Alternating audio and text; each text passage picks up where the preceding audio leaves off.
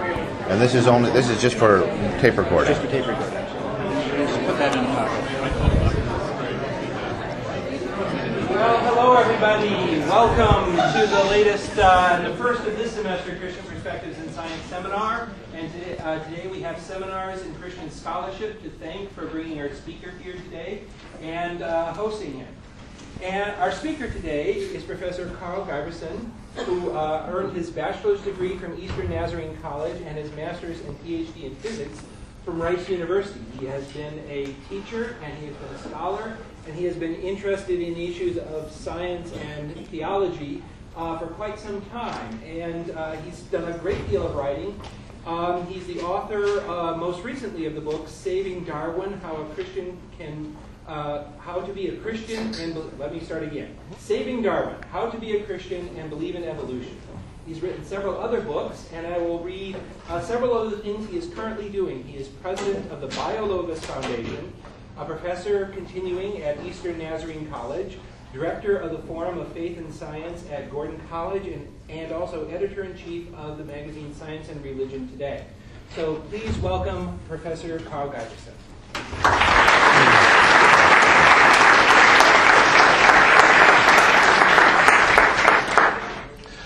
Thank you, Lauren, for that introduction. This is my first visit to Calvin College, but in a strange way, I kind of feel like it's a sort of a homecoming of sorts, because for many years I've been involved with faculty from Calvin in various projects. I've been reading and corresponding with Howard Van Til, whose career trajectory matches mine in many ways. I'm kind of like following along in the wake of the ruckus that he created. I spent 3 summers with Ari Leagwater, who I understand is a chemistry professor emeritus here, I think now, in Oxford University in a summer program. Good friends with Rebecca Fleetstra, one of your distinguished alumni who teaches biology at Point Loma Nazarene University. And the Harsmas, of course, have recently begun to interact with the BioLogos Foundation and a few other projects related to science and faith, and Joel Carpenter, who invited me here. Thank you very much, Joel. So it's just great to be here to Calvin on such a wonderful day, and so extraordinary to see so many people on Friday afternoon out to hear an academic talk. I presume you're here because you want to be, not because you're getting some extra credit in a survey of freshman astronomy or something, something like that.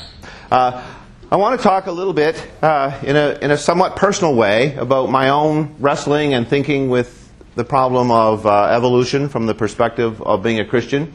It's a story which I told in the book Saving Darwin, and in this book I tried to weave together my own story as I went from being a fundamentalist who wanted to be a crusader against evolution to now being someone who looks for ways to help Christians make peace with evolution and hopefully come to accept it, as so many of us have in the past few decades, as evidence has accumulated for it.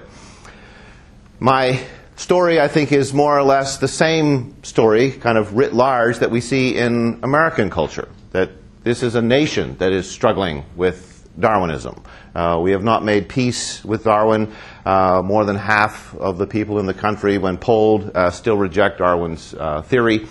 And many would like alternatives to it taught in the public schools. And there are many people in positions of leadership who have not made peace with Darwinism at all and would like to see it go away. So that struggle is very much the struggle, I think, of many evangelicals who have gone through that trajectory in their own life. My background is very humble. I was born in the suburbs of the middle of nowhere in New Brunswick, Canada, a little tiny village on the banks of the St. John River.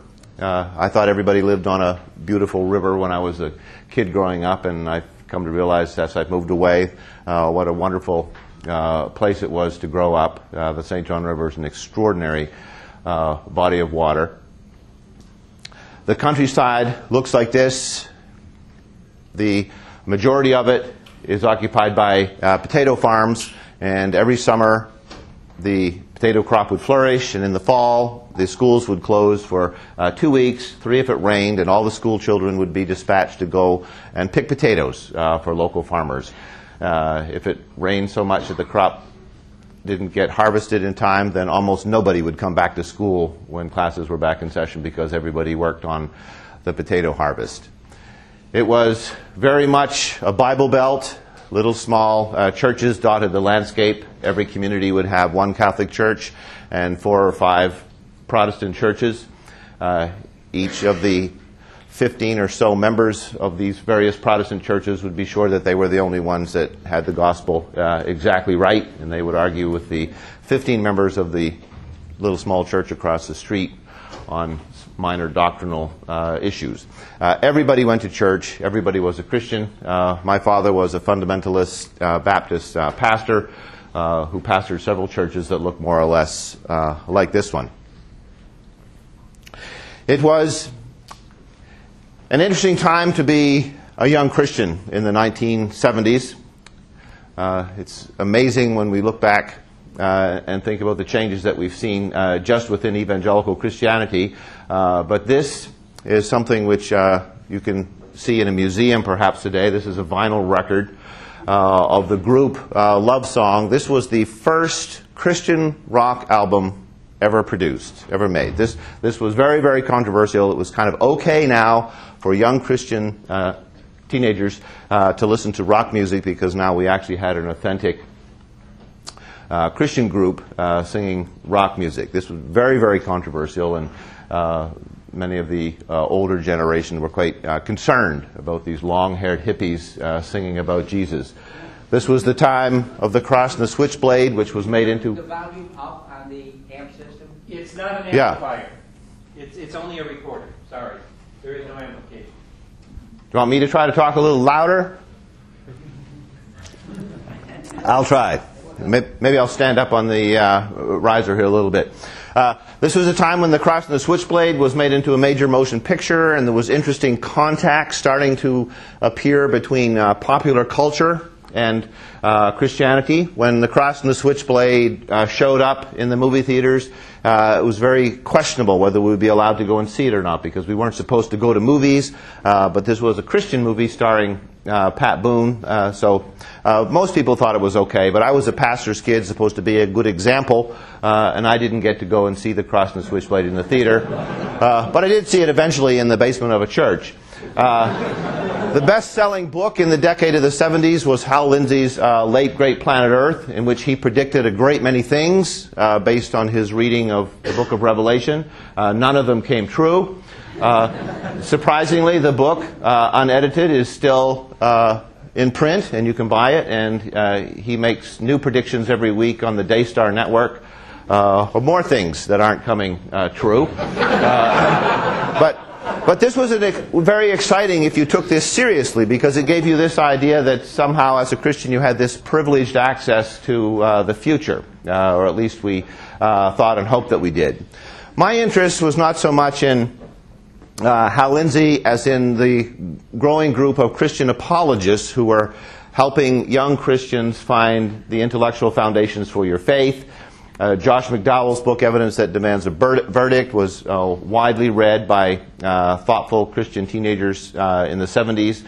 Francis Schaeffer was emerging as a guru, and people who could afford to take the pilgrimage to Switzerland and sit at his feet found that to be deeply inspirational. And we studied Francis Schaeffer in college as well as in Sunday school and high school. But I have to say that the most influential thinker for me as a young person was Henry Morris. Henry Morris is the father of modern scientific creationism in this country, a man who I think has been one of the most influential people of the last half century in shaping American culture. If you think about all of the ruckus that has been created over evolution, he's responsible for a great deal of that. So very, very effective educator and spokesperson for this viewpoint. I first encountered his work through this book, The Genesis Flood, which I read with great enthusiasm. Big, massive 400-page book that combined scholarly study of the Scriptures with examination of ideas from astronomy and from chemistry and geology.